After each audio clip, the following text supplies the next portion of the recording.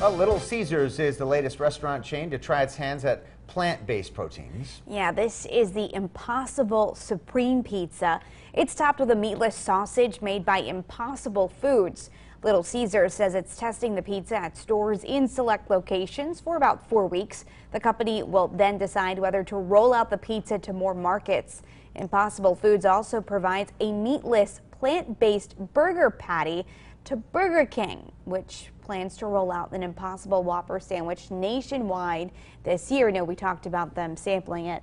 What do you think about this? I'm not really a big fan. I mean, you know, I'm fine with like non-meat options, but then I'm just going to eat something that's a salad and those kind of things as opposed to, you know. Yeah, because I'm thinking it's chemical, like I know soy, it's usually it's plant-based, but soy. it Would be usually a soy kind of thing, whatever. And I suppose you try it or whatever, but yeah, usually, we'll see. Just give me the sauce. I'll go for a regular sausage is fine, just less of it. All right.